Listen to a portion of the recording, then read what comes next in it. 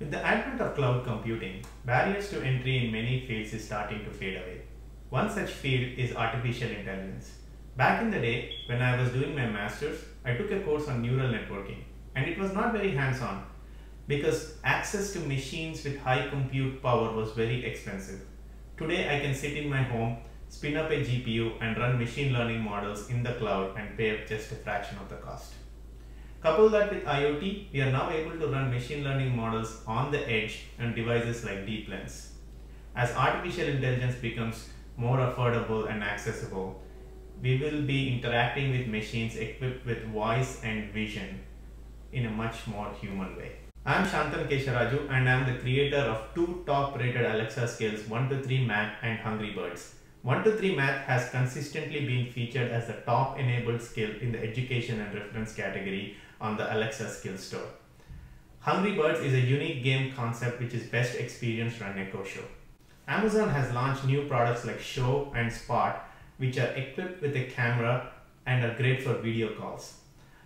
Over the last few weeks, I have been toying with a concept, what if Alexa can process what it sees? And today, I am very happy to present to you Aria, a virtual assistant powered by Alexa and DeepLens. Now, let us look at the kind of experiences we can create with Aria. Now let's look at a simple demonstration of a picture identification game which can be played with kids. Alexa, open Aria and start picture game. Show me an animal that meows. Are you ready? Yes. Bravo! You got it. Let's try another one. Show me an animal that lives in a barn. Are you ready? Yes. Yippee! You got it. Let's try another one. Show me an animal that produces wool. Are you ready? Yes. Hooray! You got it. Let's try another one. Show me an animal that flies in the sky.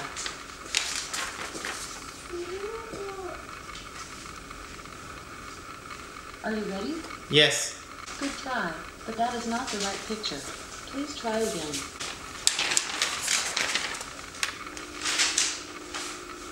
Are you ready? Yes. Hooray! You got it. Let's look at some use cases where Aria can be used. Meet John. He had a long day at work and he's trying to wind down at home.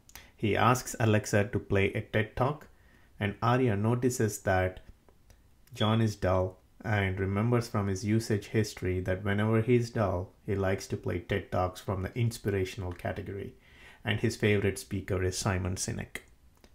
Equipped with this knowledge, Aria plays How Leaders Inspire Great Action by Simon Sinek. Rachel is getting ready for a dinner and she has trouble picking a dress for the evening. She opens a fashion recommender skill on Alexa and asks it to make a recommendation.